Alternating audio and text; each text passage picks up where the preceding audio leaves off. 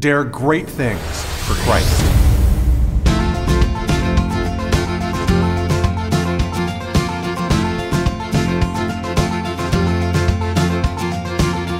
Christ calls us to dare great things. In the marketplace, as well as in the mission field, there has never been a time like the present for the spirit of the Catholic entrepreneur. Now is the time for men and women of great courage and great vision to engage our church and our culture. Now is the time to dare great things. And here is your host as we dare great things, Father Nathan Cromley, the president and founder of the St. John Institute. The persuasive power of any falsehood lies in its proximity with the truth. Machiavelli's The Prince contains many truths and many statements which ring true to our practical ears. Chapter 22, concerning the secretaries of princes, is a great example of this. In this chapter, we read many things that help us understand our role as servants against the backdrop of Machiavellian reasoning. Thank you again, everyone, for finishing out this course that we're doing together on Machiavelli. This will be the last one that we're doing, and I hope that you've enjoyed a little bit of what we've looked at. There's many things that are astounding in his work, The Prince, to our ears, but I want to underscore something about this book. Today we read it, we're kind of like, okay, I understand. It's pretty much the same thing over and over again. The end justifies the means, so princes should take any kind of means necessary in order to stay in power. And the reason for that, the end justifying the means, is that it's a broken world. And we should not try to be idealistic about a world that is broken. If we want to play with a broken world, we have to be willing to break the rules, right? And so that understanding of Machiavelli is kind of always the same. We want to be good. We know that we should be good, but hey, this world is tough, and if you want to win in it, then you got to play by its own rules and not by the gospel of Jesus Christ. So you can understand why historically this caused a lot of consternation for the Catholic Church. Trying to keep people's souls straight, they were like, this book is dangerous. And it took off. It knew a lot of acclaim and success. It became very controversial. Shakespeare quoted it many times. It was kind of a staple of almost like the thinking that we weren't supposed to have. And therefore, it was very appealing. Also, it was interesting because Machiavelli doesn't hesitate to cite examples from churchmen themselves who only prove his point by the example or the bad example of their lives. That, in fact, in order to lead and to maintain power, you have to be willing to compromise integrity and ethics. Well, let me just tell you, I don't think that this is the way to go. Because I don't think that Jesus Christ, who was the ruler of all, intended for his followers to do any less than he did. In fact, he commanded us to not be hypocrites like the Pharisees and the scribes and like even the rulers of this world. He says, my followers are not rulers of this world. But then what are we supposed to do? Because we're called at the same time to make an impact. We're called to make an influence in this world. You are not here because you don't think it's important, your life is important, or that your choices ought to matter. You're here because you do. And I agree with you. I want to hone you to understand the impact of your life and to make it as influential as possible. That's why if you link it to the gospel and you take the sweet yoke of Jesus Christ upon your shoulders and you follow him in service, you will live and you will lead and you will reign with a greater span of influence than by any other means. And I mean that. Even if you were to have the most powerful position in the world and be president of the United States of America or president of the United Nations or whatever kind of worldly aspiration you could possibly have, it is nothing compared to the impact you could have as a father. And I really mean that. I want you to think about this very deeply. Is there anyone who has a greater influence than a mom, than a grandmother? I challenge you here, because on the outside, sure, you could influence millions of people if you become a pop star. Yeah, but influence them at what level? You could influence them at the level of their passions, sure. At the level of their thrill of their ears, sure. But that influence is so superficial. And in the end, if people followed you, they'd actually become bad, not good. Is this what you really want? Wouldn't you rather have a life spilled out into goodness that edifies, a life that inspires, a life that expands? See, when you influence from the outside in, you influence in a way that confines, getting people to be aroused in their passions, getting people to go after money, these are all things that are lesser things than the human spirit is capable of. And so if you think, well, my job is just to keep power and keep everything running in a state, it's almost like a father who says, my job is just to put meat on the table. She's like, no, your job is much more than to put meat on the table, my friend. Well, you're like, well, no, that's what fatherhood is. I'm like, no, that's not what fatherhood is. And if all you're doing is teaching your children to eat meat, well, how have you really helped them? They're made for much greater things than eating meat. Have you inspired or led them to those greater things? To do that, you have to be a greater person. I can influence by an extended number of people by limiting the scope or the depth of my impact to things that are purely material. The more material that my impact is, the broader my sphere of influence can be. And I'm here to say I'm glad that your sphere of influence is broad, but if it's not deep, to what avail is it after all? Christ is here calling us instead to be men and women who make an impact that is deep. Now, how do I do that? An impact that is deep comes from the relationship of the leader towards what is true, good, and beautiful. And when my heart is drawn towards those deeper things, the most essential aspect of my leadership is my alignment with those deeper things. I cannot lead in a way that is deeply impactful if I myself am compromised with respect to the goal towards which I'm leading. This is something Machiavelli doesn't even look at. He's concerned with princes keeping their power on their thrones, okay? I'd like to say I'm more interested in helping you to be those who build the thrones than those who simply sit upon them. What is the throne of my leadership? Where's the place where I'm going to really exert my influence as a leader? Is it just to have a place that everyone acclaims me as a position of power? If that's it, you're really thinking way too short of leadership. And that's my fundamental critique of Machiavelli. Not only is his thought skewed from any kind of moral basis, which is a pity, but also he's a truncated leader with a small vision of leadership. His idea of leadership is success with respect to your enemies. And he actually allows the enemies, or those who would threaten your powerful position, to be those who determine your action. I see this as cowardice. There's nothing creative about his vision of leadership here. Machiavelli is not setting forth a new vision that says, here's the great things that you can achieve with your power, and therefore you have to align your character with what you do in order to make what you do shine forth with moral goodness. No. He doesn't even look at that. He's really just saying, how can you defeat your enemies and stay in the position? And I just shake my head at that and I say, Machiavelli, that's a very small, very pitiable vision of leadership. Wouldn't it be even better to have a vision of leadership so powerful that you don't need a worldly throne or the opinions of others to exercise it?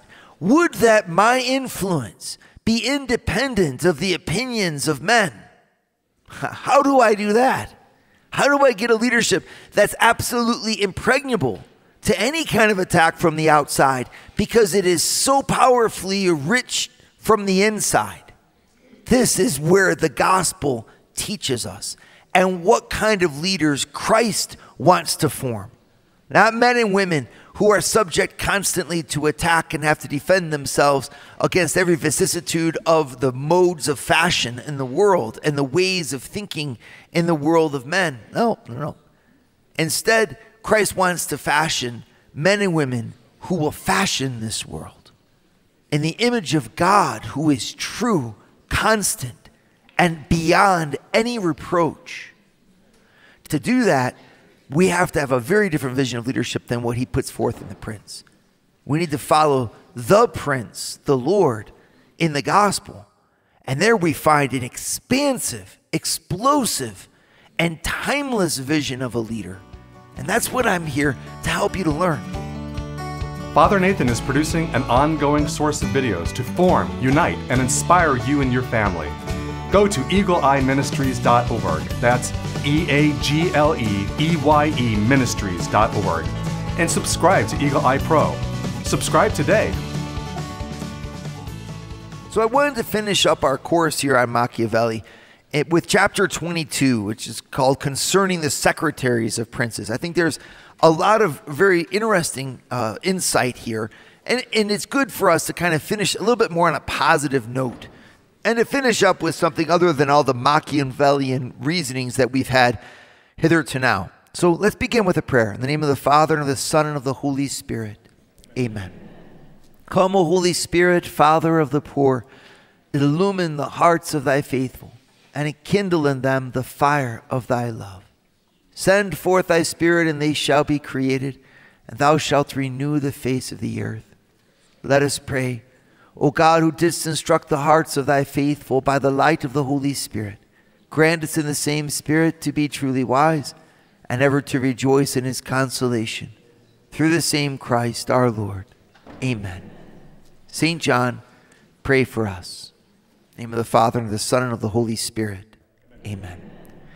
Chapter 22, concerning the secretaries of princes. This will be the end of our study of Machiavelli, right? But it's just kind of a nice way to finish. Let's listen to what he says. The choice of servants is of no little importance to a prince, and they are good or not according to the discrimination of the prince. Well, that's a really important little statement there. He's basically going to say that you're going to be judged as a leader by the followers that you choose. Now, isn't that a thought for us? And isn't that true, in the ways of the world? People look at you and they say, look at how your kids are. That must be how you are. Or look at the people that you've hired, right? It never ceases to amaze me how many things an entrepreneur has to be good at to be successful. And if you miss any one of them, you jeopardize the success of your whole enterprise. It just amazes me. Which is one of the reasons why I want to reach out to Catholic entrepreneurs and just say thank you for what you do, and to try to provide some sort of support for you from the point of view of faith, because my goodness, I myself am an entrepreneur, and I've had so many advisors come, and they always say the same things. Everything is absolutely necessary. Your marketing is necessary. Your branding is necessary. Your timing is necessary. And they'll have all kinds of, if you don't nail this, then you're going to fail. If you don't do this right, you're going to fail. And one of the things that many people have told me over the years, oh my gosh, if you don't hire the right people, then you're going to fail. And you're just like, it's almost like if we ever succeed, it's just a miracle of grace, No wonder so few people try to be entrepreneurs, because it'd just be so much easier to not. When you realize you got to nail everything. One of the things that people say over and over again is you got to start with your people. It's all about your people. I'm just like, the funny thing is people who say that, everyone is about their little angle. And when you're in charge of a business, you hear all the angles. It's about your accounting. It's about your development plan. It's about your branding. It's about your people, And so here's Machiavelli pointing this out the same way. He says, listen, the fact is he writes, the first opinion which one forms of a prince and of his understanding is by observing the men he has around him. And when they are capable and faithful, he may always be considered wise, because he has known how to recognize the capable and to keep them faithful.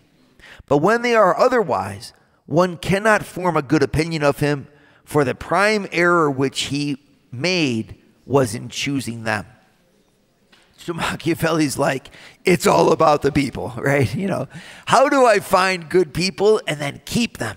I have to recognize capacity in somebody and then make them faithful to me. So in other words, it's here Machiavelli is giving us a study for how you create and keep a staff or a team around you of highly capable people. So this is interesting, right? So what would he say? This way back in the 1500s, and we're going to find is that he says things that are basically very important for us today. And I want to then draw the conclusion for what it means for us who are following Christ. Because there we find it's a really interesting insight. The Machiavelli basically contradicts himself and shows maybe a spot where, well, his whole teaching is lacking substance. But let's go ahead and take a look here. First, he goes on, and he says, so how do you do this basically, right? And he says, there are 3 classes of intellects. One which comprehends by itself. Okay, so some people's minds are just able to understand. Okay. Another which appreciates what others have comprehended. Okay, so other people can read and say, oh my gosh, I now am learning thanks to you. So thank you for understanding. Now I'm going to learn from your understanding. And a third which neither comprehends by itself nor by the showing of others. The first is the most excellent, the second is good, and the third is useless. And by the intellect, the prince's job is to constantly be looking at the servant to make sure that the servant does what is right and doesn't do what is wrong. So the leader has to be better, or at least more alert than those who serve him or her. Okay, so basically what this means is that it's a tough job being at the top. You have to constantly be on top. Otherwise, you're going to lose those who are serving you. So leaders have to therefore lead.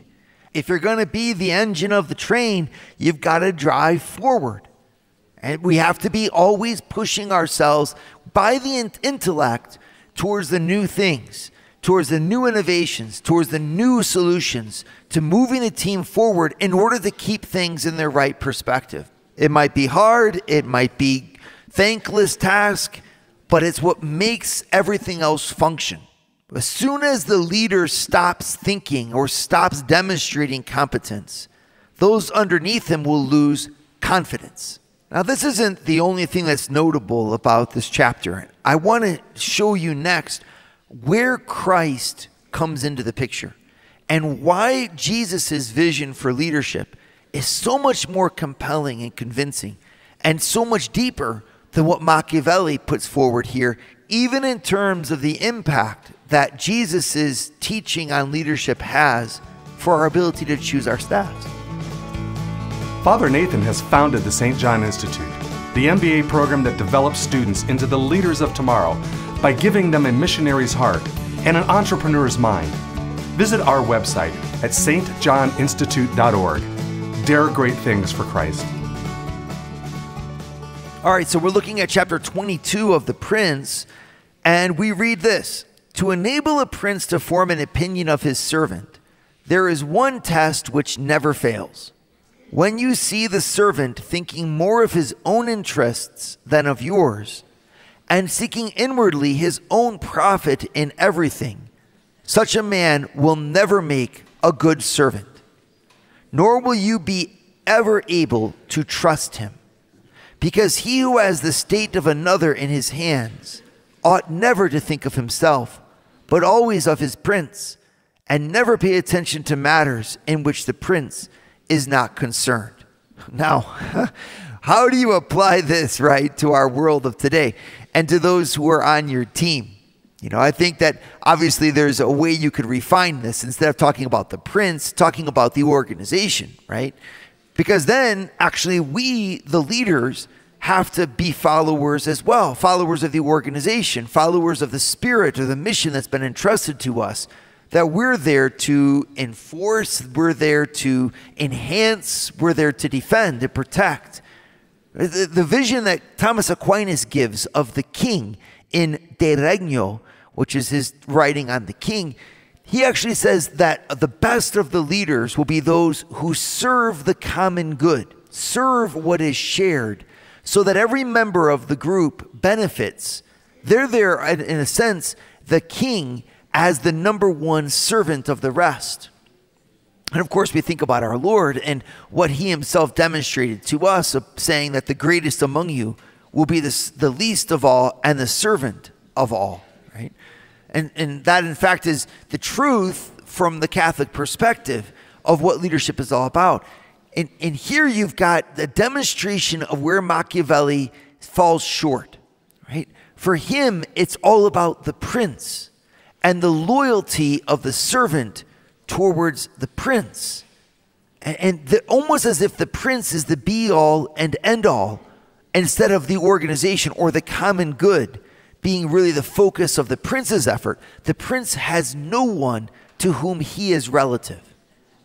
Isn't that a wonderful example, in just a wonderful, just black and white drawing of what is wrong with Machiavelli's thinking?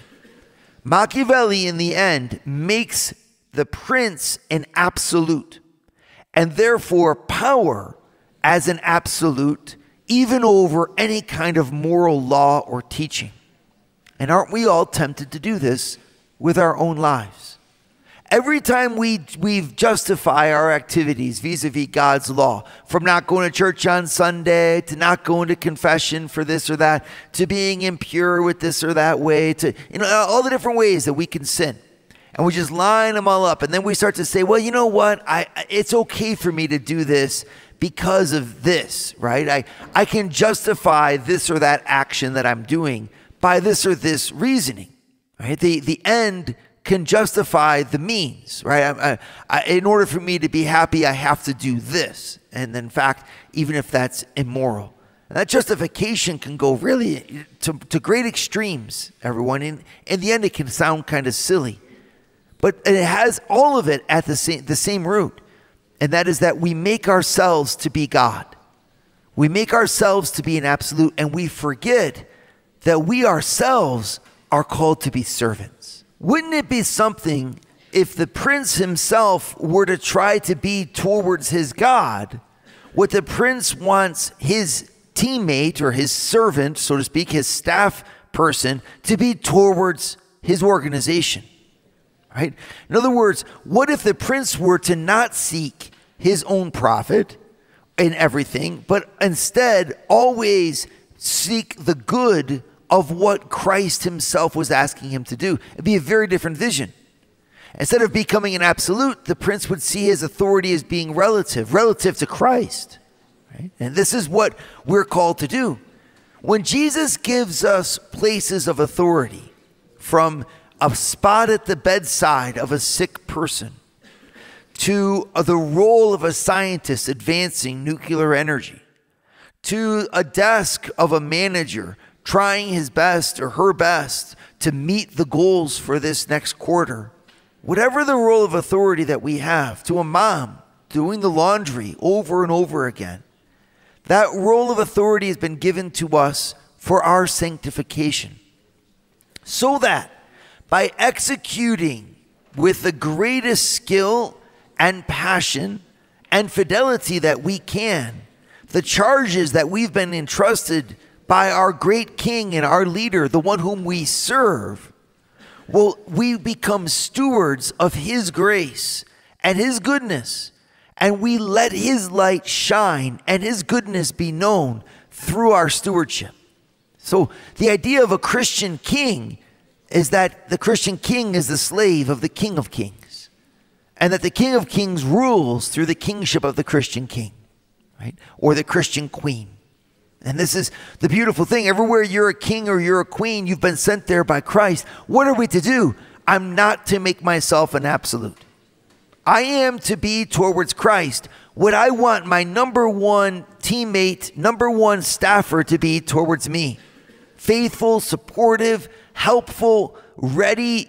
You know, you can think of the different qualities of a great teammate, and wouldn't that be the same, the great qualities of a great leader with respect to Christ? To form the heart, to not be the be-all and end-all, because I've been given a place of importance in this world. One of the biggest traps for those who have success and wealth is to think that they are successful because of their success or wealth. Instead, the vision that Christ instructs us to have is that everything that we've been given as a steward to take care of, to make fruitful in the service of someone far greater than us. We are not the sum of what we possess or what people think that we have. We are the sum of what God thinks of us and what God has given us. And those are all gifts that come on the inside. And so, he goes on, in his chapter here, Machiavelli, and he talks about how, in order to keep the servant honest, the prince needs to share with him his own, honors and his own cares, so that the person stays faithful to him, because he sees that the prince himself is not grasping over everything, but is sharing his life with him. What a wonderful insight that is. How true that is to this day. All of us who have roles where we follow people know that, the thing that makes us follow them is when we feel like they trust us and that we're a part of what they're doing, that we're part of something bigger than them. Well, I want to just put that and have that perspective of ourselves with respect to the Lord. When I look at myself and the Lord, don't I see that the Lord is sharing his cross with me, his glory with me? And shouldn't I then turn to those who are around me and do the same? The spirituality of communio is found in the spirituality of service. By service to God, I open myself to true communion and solidarity with those around me. This is a pattern that the Lord himself sets forth for us, and one we need to follow. Dare great things for Christ. Share your feedback with Father Nathan. Send us an email at info@stjohninstitute.org. That's info@stjohninstitute.org. And don't forget to subscribe to premium video content to form, unite, and inspire you at Eagle Eye Pro on our website, eagleeyeministries.org. That's eagleeyeministries.org.